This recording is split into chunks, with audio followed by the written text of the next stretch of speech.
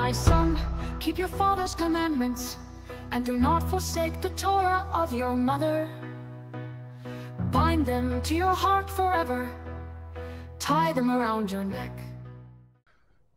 Well, Shabbat Shalom, everyone.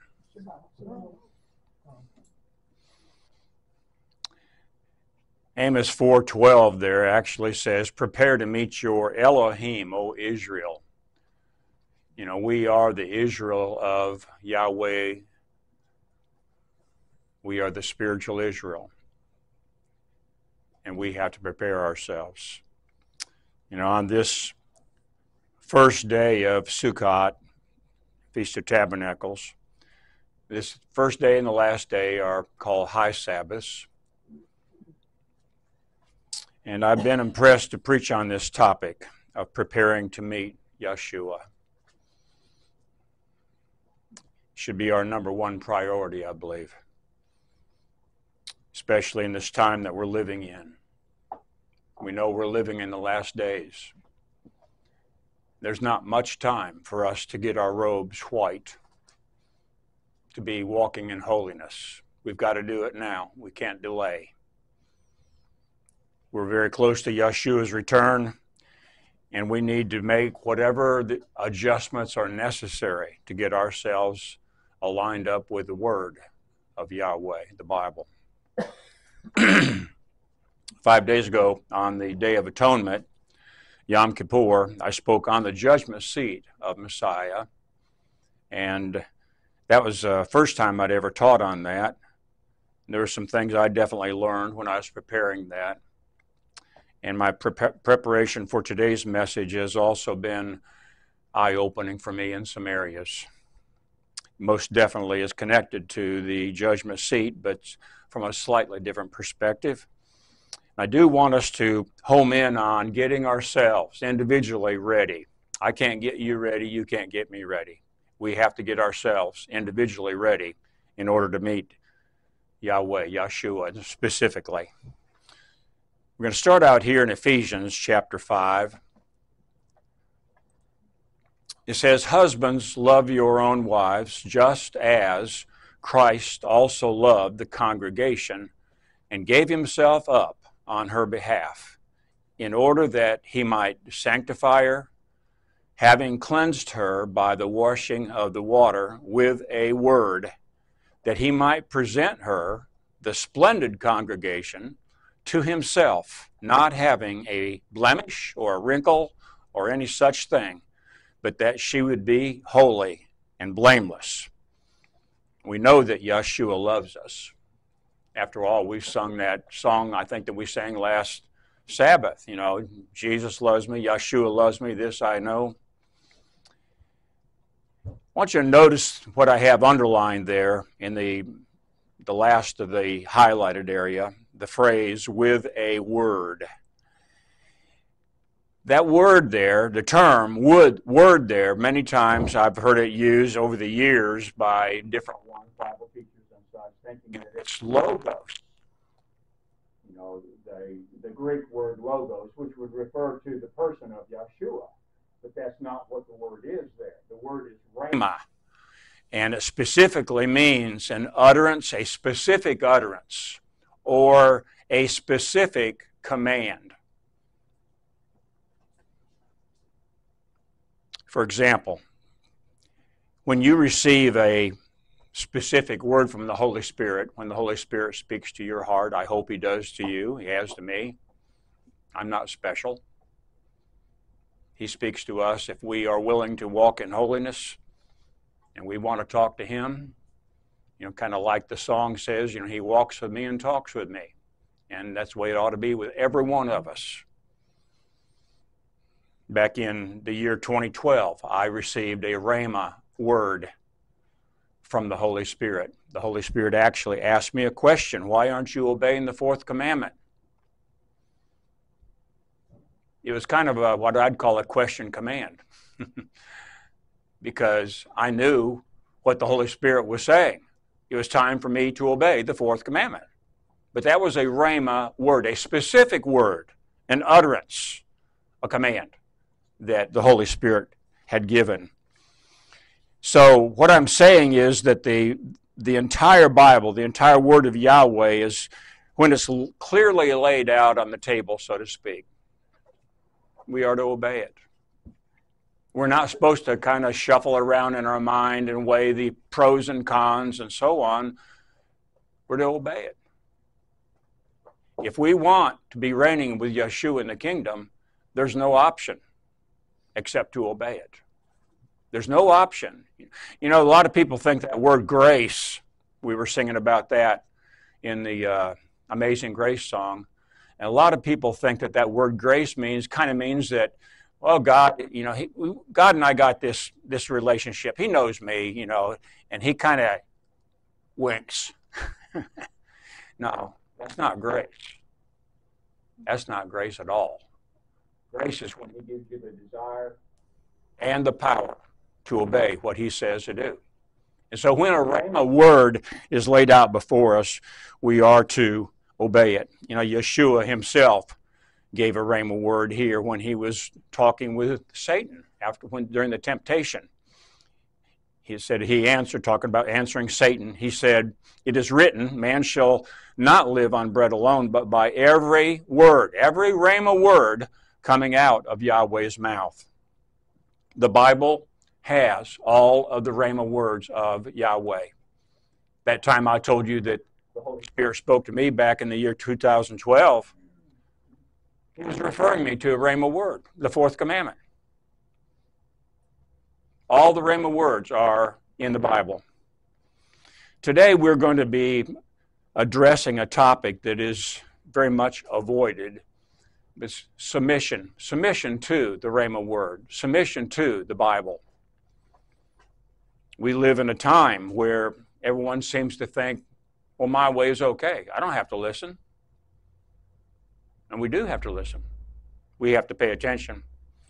It says here in Hebrews chapter 13, "Obey your leaders and submit, for they keep watch over your souls, as those who must give account, so that they may do it with joy and not with sighing, which would be unprofitable for you." You know, the two words there that are highlighted that we're going to look at today, the rhema words, obedience and submission. And some people, even some Christians say, well, I don't need anyone to watch over my soul. I can watch over my own soul. No. No. The Bible says that we have to have leaders, whether it's in the home or whether it's in the assembly, to watch over our soul. We need to have things brought to our attention.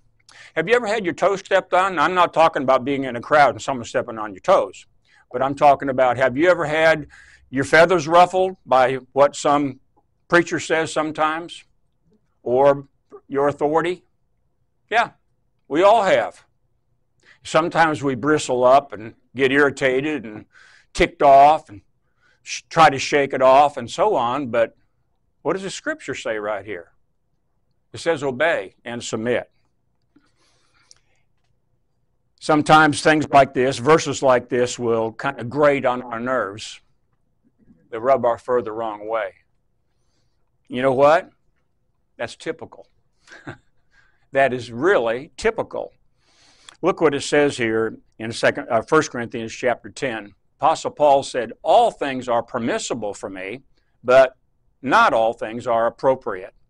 All things are permissible for me, but not all things edify." When we desire to do something, we need to run it by Yahweh. I think there's a scripture that says, you know, boast not yourselves of tomorrow, for you know not what a day may bring forth.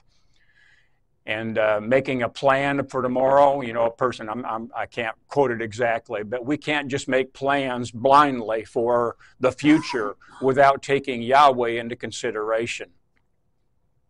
Is Yahweh directing me in this area? Is he going to be winking at me, you know, that idea, that false idea of grace? Well, I'll let that pass. That's okay. Yeah, that's okay. You know, Yahweh doesn't operate that way. We are either right with him or we are wrong with him. There are no other ways with it. You may have the right to do a lot of things according to our culture that we live in. There are a lot of things that are permissible in our culture, but not all of those things are going to edify. We have to be a good testimony for other people. The way we act, the way we talk, the way we dress, all of these things, other people take into consideration.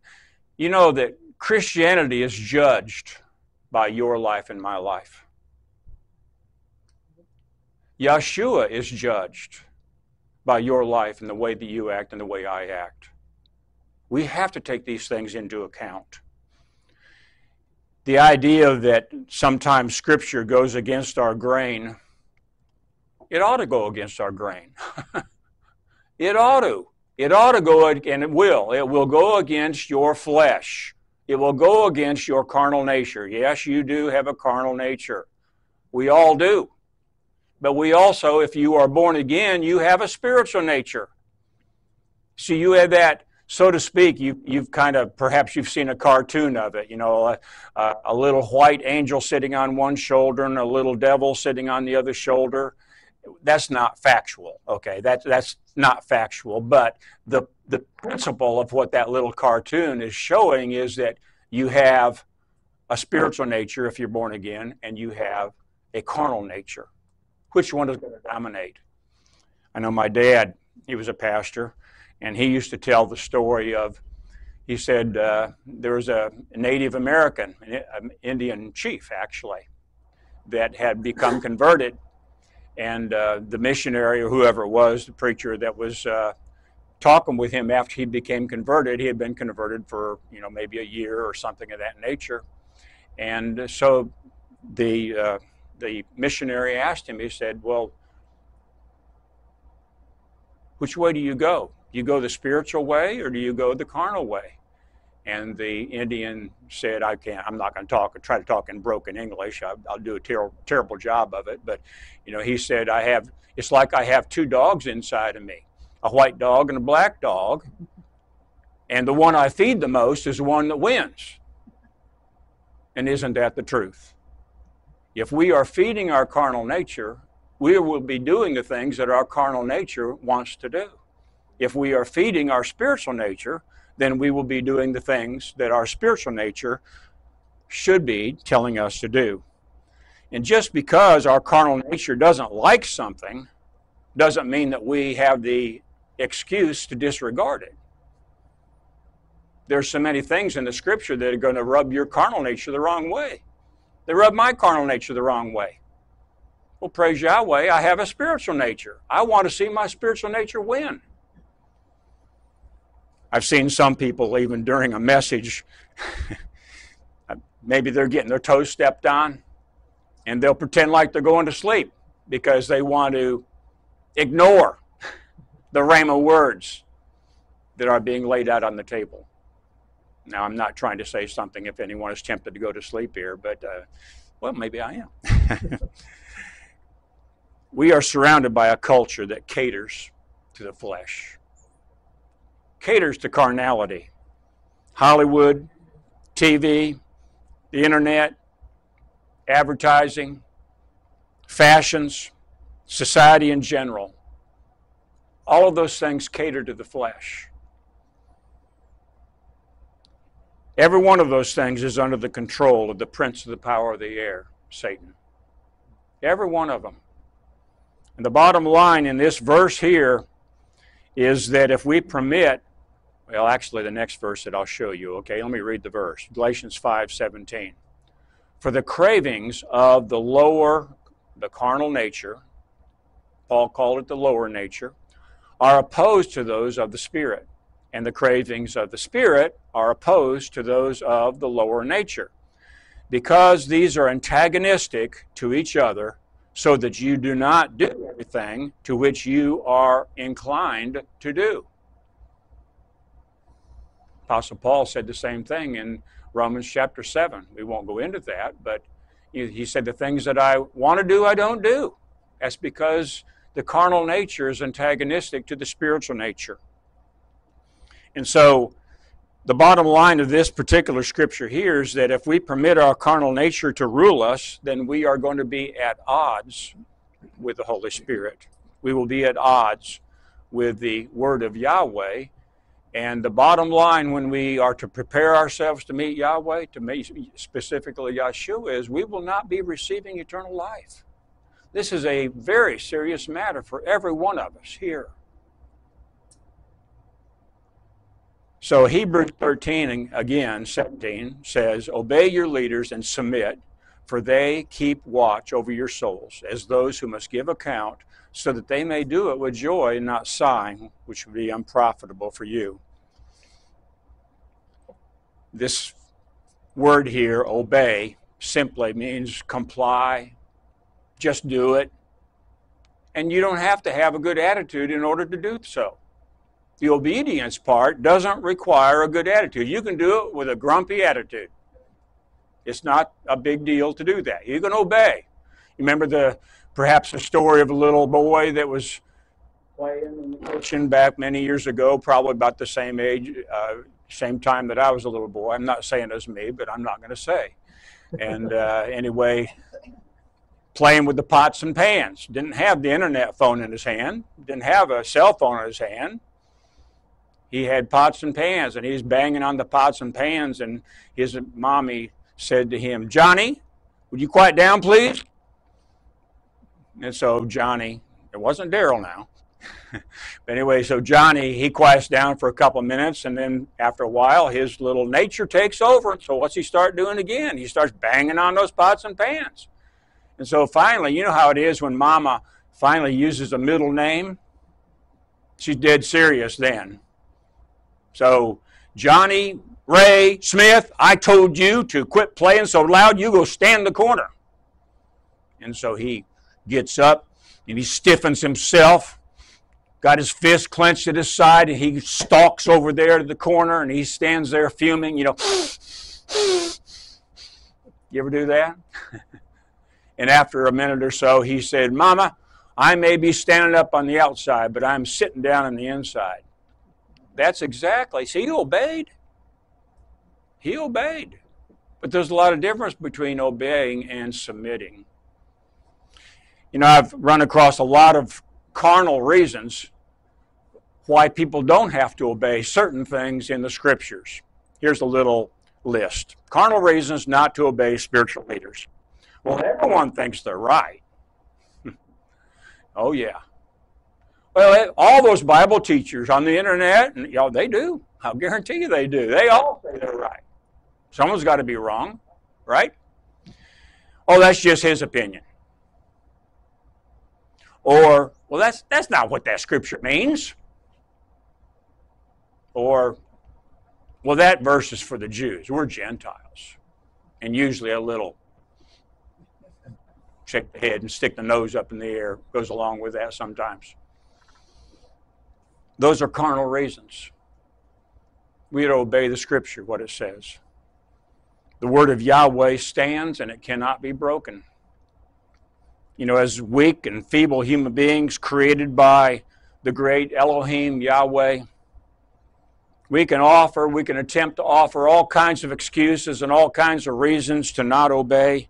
But you know, at the judgment seat of Yahshua, all of those false reasons are going to fall away. They will not amount up to one little hill of beans. We will stand naked before Yahshua. It says in Hebrews 4:13, "No creature is hidden from him, but all things are naked and exposed to the eyes of him to whom we must give an account." And then that idea of submitting. To submit means to yield to another one's will. And folks, that's hard. That's the hard one. That is the hard one. And yet it's part of the Rhema word that Yahweh gives each one of us. We can pretend to obey, but you cannot fake submission. True submission can't be faked. You may obey on the outside, and you can grumble and complain to others about whatever, but you're not going to be able to fake submission. So to submit is to not only to obey, but to obey with a good attitude, and even to obey with joy. Why?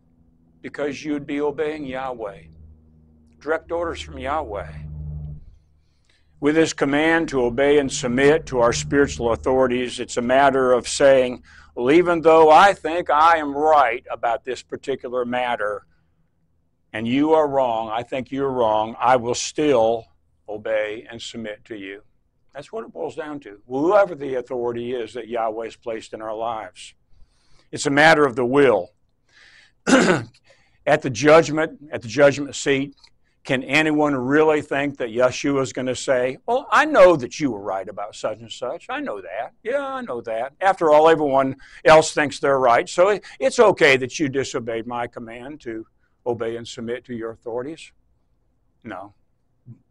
It's exactly as Samuel, the prophet Samuel, told King Saul in 1 Samuel 15:22. Then Samuel said, this is after King Saul had been instructed to do a specific thing, very specific thing, and he disobeyed it. And so Samuel said to him, does Yahweh take pleasure in burnt offerings and sacrifices as much as in obeying Yahweh? Behold, to obey is better than sacrifice. See, Saul was attempting to make a sacrifice in the place of actual obedience. And he ended up losing the entire kingdom because of his disobedience. So it's an important thing for us to do what it says in Hebrews 13:17. Your spiritual authorities, according to Yahweh, your spiritual authorities have been given the responsibility to watch out for your soul. Scripture states that very clearly. We say that sometimes, well, I can just do what I want to do. I don't have to listen to that. But the Scripture says otherwise. And if we are wanting to prepare ourselves to meet Yahshua, we've got to do what the Scripture says. I don't think there's any ifs, ands, and buts about it. Your spiritual authorities have been given this responsibility by Yahweh to watch out for your soul. You know, Dave and I have talked about this on more than one occasion. It's a heavy responsibility that a pastor has. We watch for the souls of everyone that's in this congregation. That's my responsibility. That's Dave's responsibility. We keep guard. We watch out. We're not to do it with a dominating spirit, a dominating attitude. That's contrary to Scripture also. I've been in a church before where that was the case, and that definitely leaves a bad impression on people. Many times it's very difficult, and sometimes it's even distasteful to watch out for the souls of the people in the assembly. But you know, our eternal life depends on obeying the word of Yahweh. There are no commands that any of us can afford to disregard. And what I'm showing you today are the Rhema words of Yahweh. Yahweh is looking for humble, obedient servants that will be loyal to Him throughout eternity. And faith, the faith that we exercise now, is simply undying loyalty, and it is to trust and obey Yahweh under any circumstance. Can we afford to say, well, my spiritual authority is wrong about whatever, so I don't need to obey and submit to him? No. We are to obey and submit unless we are, one excuse, unless we are being told to disobey a specific commandment of Yahweh. And even then, we need to tread very lightly and pray that Yahweh will closely guide our motives and actions. You know, in the book of Acts, the apostles were told by the rulers there, Pharisees, Sadducees, to quit speaking about Yahshua after he had resurrected. And they said, it's better to obey Yahweh than man when it comes to that matter. because they were specifically being told to disobey a commandment. But that's the only reason that we can disobey our authority, according to what Scripture definitely says. First area, or the second area, I guess I'd say, that we want to look at here, says in Genesis chapter 2, Yahweh Elohim said, "It is not good that man should be alone. I will make a helper suitable for him." Yahweh created the woman to be a helper for her husband. She is not inferior. No. The woman is not inferior. She is not to be treated as some kind of a lesser person. I know several women who are probably more intelligent than their husband. Probably mine is. But that's not the issue here. I know several women that have more Bible knowledge than their husband. But that's not the issue. Husbands are not superior, and wives are not inferior. But the wife's role was established by Yahweh, and that is for her to be the helper in the marriage. The helpmeet is the way it puts it in the King James Bible, I believe. I'll guarantee you. Now, we don't have very many younger people here, but this particular issue right here has got to be discussed before you get married to someone. When you find someone that you are attracted to and such, you need to find out if they are willing to do what the Scripture says. Because if they're not, don't get married to the person.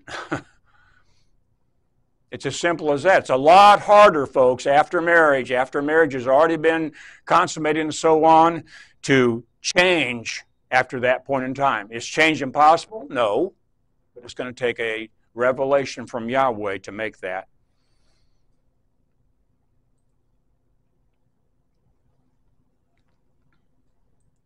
It says in 1 Corinthians 11:3, Paul said, "But I would have you to know that the head of every man is Messiah, and the head of the woman is the man, and the head of Messiah is Yahweh." Again, these things have to be discussed before marriage happens. But you know, even what if you come out of the darkness into the light after you have been married? Well, you need to have a sit down, talk together about these things. We're all under authority. The man is the head of the home. And folks, these are not antiquated instructions. These are not irrelevant instructions. This is for today, and we are to be obedient to this command if we want to be ready to meet our bridegroom, Yahshua. Look what the Apostle Paul says here in 1 Timothy. "So I desire that the men in every place pray, lifting up holy hands without anger or argument. Similarly, the women also, dressing themselves in appropriate clothing with modesty and good sense, not with braided hair or gold or pearls or expensive clothes, but with good works, which is appropriate to women who profess godliness. Let a woman learn in silence, in full subordination. I do not permit a woman to teach or have authority over a man, but to be in silence. For Adam was formed first, then Eve. Also, Adam was not deceived. Rather, the woman, being deceived, became a transgressor." The highlighted area there is focusing on the clothing, and that's what I want to look at. The reason being, folks, we live in such a carnal time. You know, if you've ever read through the book of 1 Corinthians and 2 Corinthians, and if you ever have looked at any history, you would know that the city of Corinth was about the way that much of the United States is today. Nudity,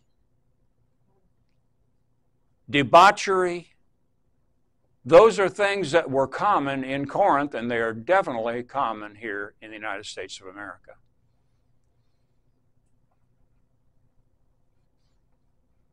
Are these just suggestions? Is it okay for us to just dress like the culture around us dresses? Those who attempt to minimize scriptures, particularly that deal with a woman's place in the home or the assembly, are going to be definitely tempted to minimize something like this. But I would ask, what's going to be the norm during the millennial kingdom? Now think about that. Here, I think most of us here probably desire to get eternal life and then rule and reign with Yahshua. I think that's what most of us want here. I'm not going to ask for a show of hands, but I believe that that would be almost a universal thing within this congregation today. If we are going to do that, if we're actually going to receive the gift of eternal life and be permitted to reign with Him, then we have to disassociate ourselves from the current culture that is around us. We have to disassociate ourselves from those religions that are around us. During the kingdom, the ladies that are going to be ruling with Yahshua are all going to have a unified teaching on this matter. And it's going to be what this scripture says right here. This is the Bible. These are the Rhema words of Yahweh. And those are the things I believe that women will be teaching those other women in the kingdom. The ones that are ruling are going to be teaching what the Bible says to other women and girls. There's not going to be any personal opinions. There will be absolute loyalty to Yahweh, Yahshua in particular. So we need to get this right in our lifetimes. I am not one to mandate this or that. You never hear me make up 10 rules of whatever. That goes against my fur. I was in that environment for quite a few years in my life. That's not my place. I'm to lay the word of Yahweh out for you and let the Holy Spirit speak to your hearts.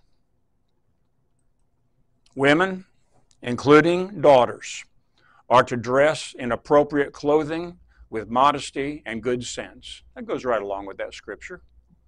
A married woman may dress seductively for her husband while in the privacy of their own home, but seductive dress has no place outside.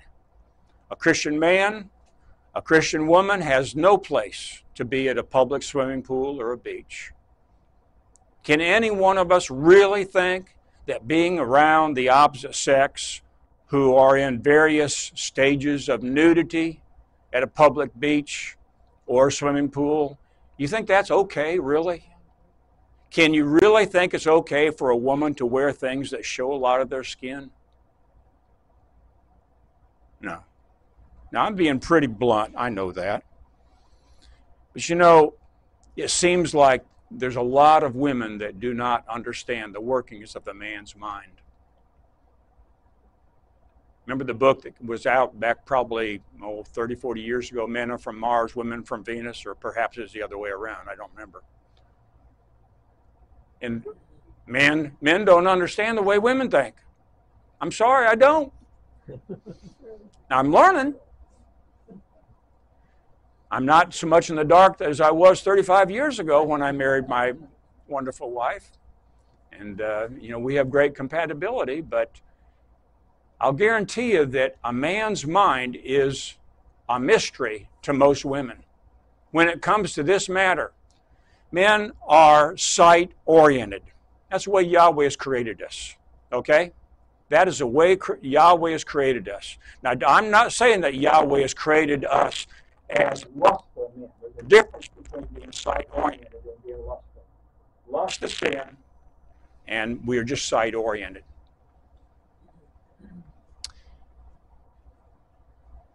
You mothers need to teach your daughters these things. And I've heard some women say, well, that's a man's problem. No, it ain't. No, it's not. A woman cannot be dressed seductively,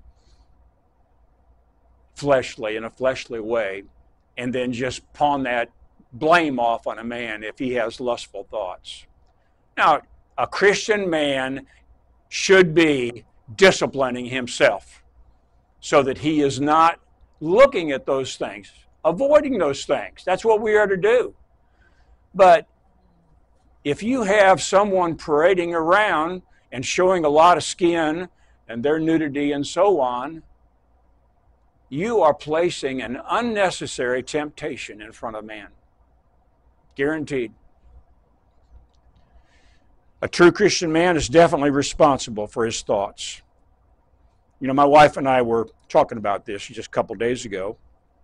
You know that up until approximately 100 years ago, a woman usually would not even show her ankle. It was considered lustful for a woman to show her ankle in public. Now, that sure has gone by the wayside. And I'm not saying that we ought to return to that, but you know, it would sure do away with a lot of the lust problems, wouldn't it? If women were covering up all the way down to their ankles. When I was an educator a Christian educator in the system in Little Rock, there was a dress code that the girls had in some of the schools, not our school, but some of the schools. They had to wear a skirt that was down to the mid to calf, you know, below the knee, mid calf. And so they would do that, but they would wear it really, really tight. Some of them would, not all of them, but some of them would. It would kind of negate the modesty factor. I mean, the long skirt was meant to portray modesty, and yet some of the girls would be wearing it so tight that they were still drawing attention to their bodies. It kind of destroyed definitely the spirit of the law. They were obeying the letter of the law, but they were not obeying the spirit of the law. I know that a lot of times girls want the attention of a man. Women sometimes want the attention of men in general. But doing that with a carnal dress or undress is definitely not the way to do it. You're getting the kind of attention you don't want. You may think you want it, but I'll guarantee you really don't want it. To emphasize a girl's or a woman's figure with tight clothing, low-cut clothing, or short clothing does nothing but draw the eyes of a man. And the world calls that eye candy. And that's code word for look and lust. Ladies, men are sight-oriented. It's the way Yahweh has created us. And a man, whether young or old, very much is going to notice the clothing and the shape of women and young ladies. You ladies would probably be shocked if you were to see the thoughts of a typical male who sees a female wearing tight clothing or not much clothing at all. Well, during the kingdom, those ladies that will be reigning with Yahshua will all be teaching about modesty. And what I've read to you today will definitely be a part of that.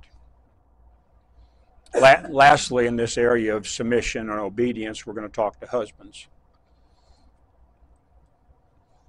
Back in Ephesians again, it says, husbands, love your own wives just as Messiah also loved the congregation and gave himself up on her behalf, in order that he might sanctify her, having cleansed her by the washing of the water with a word, that he might present her a splendid congregation to himself, not having a blemish or a wrinkle or any such thing, but that she be holy and blameless.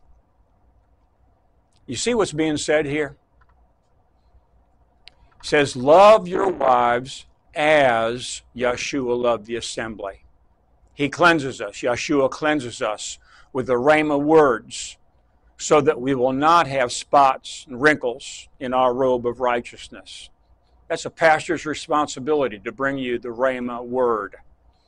And men, it is our responsibility as husbands with our wives. That's the same responsibility. We are to purify our wives. You don't purify her with beating her up. We must talk about these things in a marriage that I'm presenting to you. You cannot afford to neglect this matter. Our eternal life depends on it. If we, as husbands, just ignore this, then we will be held accountable for disobeying this scripture. It is our responsibility to be able to present our wives to Yahshua, holy and blameless, exactly as Yahshua will do with the assembly. It's a husband's responsibility to do that. This is a heavy-duty responsibility. It says there, husbands, love your wives. That's agape. Even as Messiah loved the congregation and gave himself up on its behalf. That word agape, that agape type of love, it's not phileo. You got two different kinds of love in the Bible. One's phileo and one's agape. We are actually to do both of those things, but agape is the primary one. Agape is chiefly of the heart. It's unconditional. It's an act of your will. Whereas phileo is based on attraction. It's based on emotion and feelings. And it is conditional. You can fall out of phileo love. You can't fall out of agape love. That's an important thing for us to know. If we are loving our wives as we ought, agape love, you're not going to fall out of love.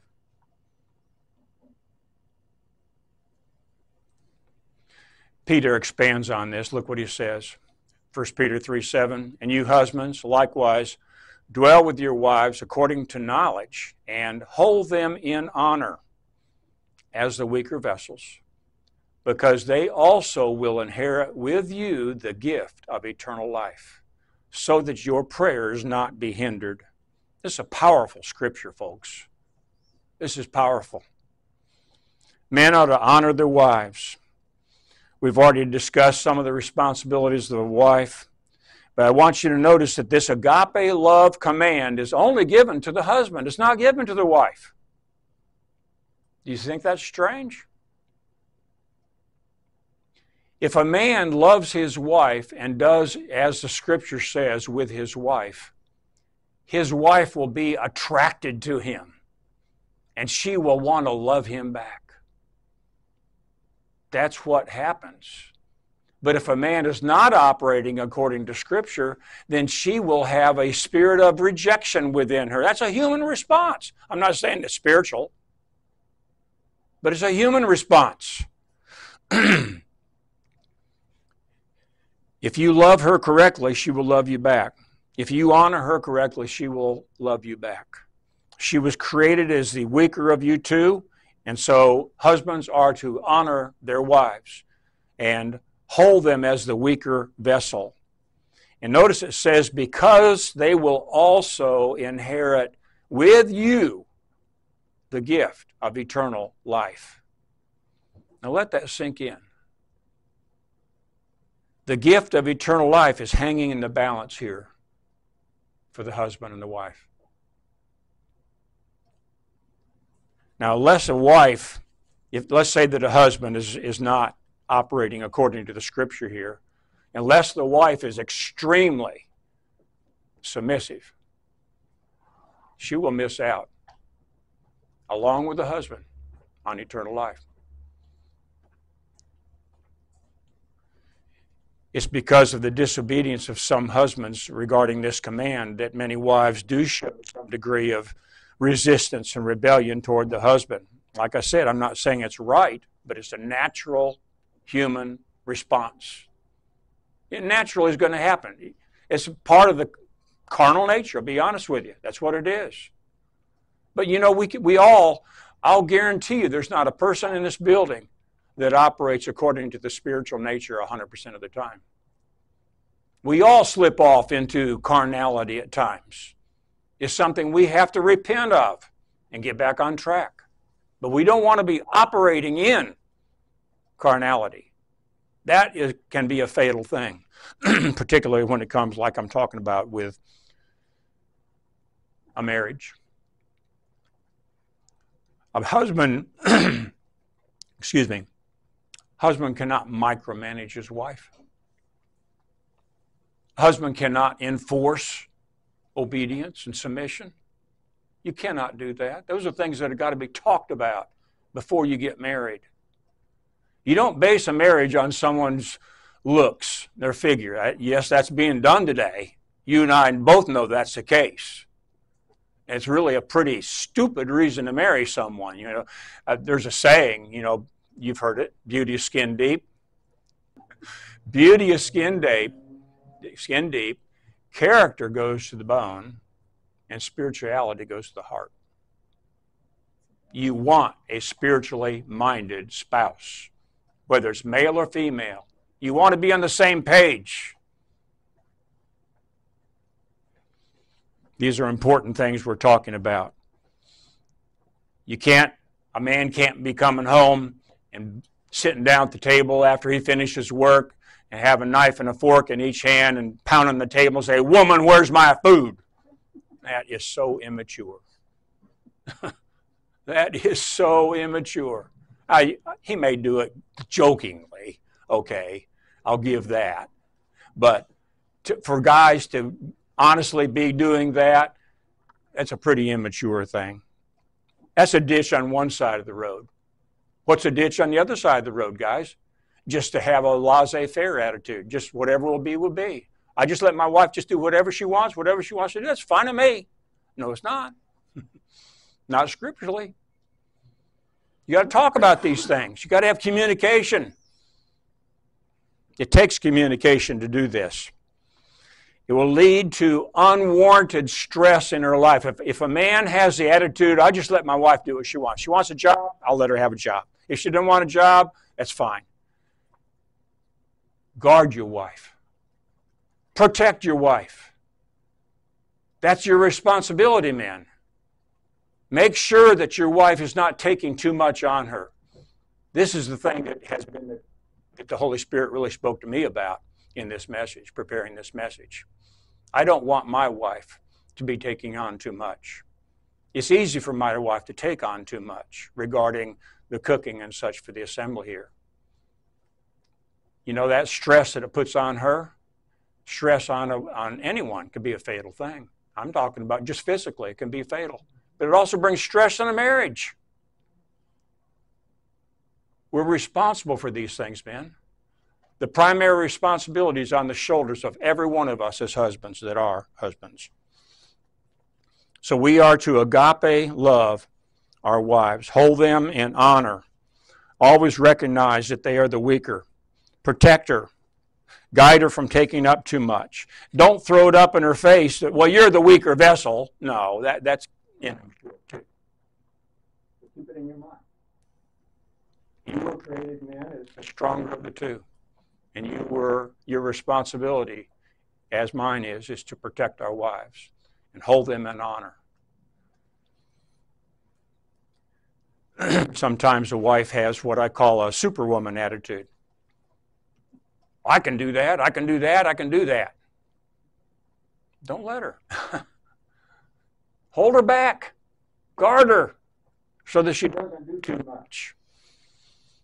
Our wives, men, our wives are the second priority in our lives. Yahweh is number one, and our wives are number two, and your children are number three. Don't get the orders reversed on those. There's a great deal of responsibility for both spouses in a marriage. Marriage is not a simple thing.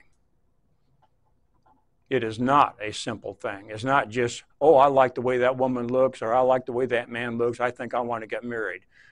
That's pretty stupid. We must teach our sons and our daughters these things so that they will be prepared and choose wisely.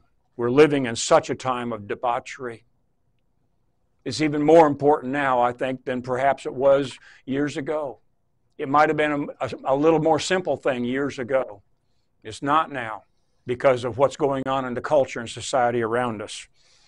There's a time of great sexual temptation. Our children are being exposed to things that were mostly hidden 50 years ago. A true Christian man and woman are there to walk in holiness, avoid the appearance of evil. And I'm drawing our attention to this matter of preparing ourselves to meet Yahshua. Again, the number one priority in our lives. Many of us are in a marriage, and we are to do right. There are eternal consequences to our actions. And we cannot say, well, I'll get it right when Yahshua gets back. No, it'll be too late, folks. There's no repentance at the judgment seat. It's got to happen now while we are breathing, while we are alive in this lifetime. We are to serve Yahweh with all of our hearts. Do you know that to obey the commandments, to come here for the assembly, like on a holy day, is serving Yahweh? Did you know that? You are serving Yahweh by being here. It says in Romans 12:1, therefore, brethren, by the mercies of Yahweh, I urge you to present your bodies as a living sacrifice, holy and pleasing to Yahweh. This is your spiritual worship. We present ourselves to Yahweh and His Word in obedience and submission. The society of this world says that your body belongs to you. No. Your body belongs to Yahweh. Therefore, we are to glorify Him with our bodies. We are to glorify Him with how we dress. We are serving the King of Kings. I am serving the King of Kings by preaching to you today. Dave will be serving the King of Kings by preaching to you all the rest of the messages throughout this Feast of Tabernacles. We are serving the Creator. Everything that we do, whether it's songs, setting up tables, sitting down, listening, talking, we are serving the King of Kings. And we must keep that in the forefront of our minds. Yesterday was a preparation day. Tomorrow is a preparation day also for a weekly Sabbath. Yesterday was a preparation day for this high Sabbath.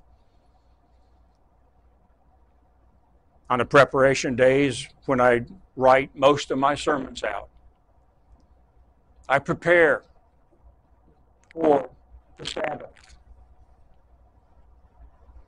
I go to bed at a reasonable hour, so I will be alert. My wife and I have our Sabbath clothing. We know what we're going to wear. We're trying to glorify the King of Kings with what we do. That's our desire.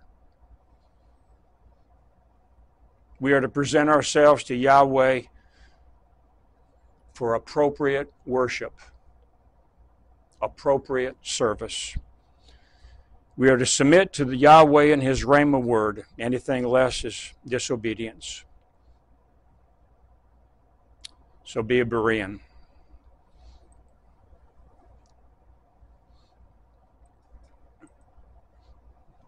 This is the first high Sabbath day of Sukkot, and we will have 7 more days after today. I'm looking forward to hear my good brother Dave Andrulis to be expounding the word to us. And until then, Shabbat Shalom. Larry, would you close in prayer?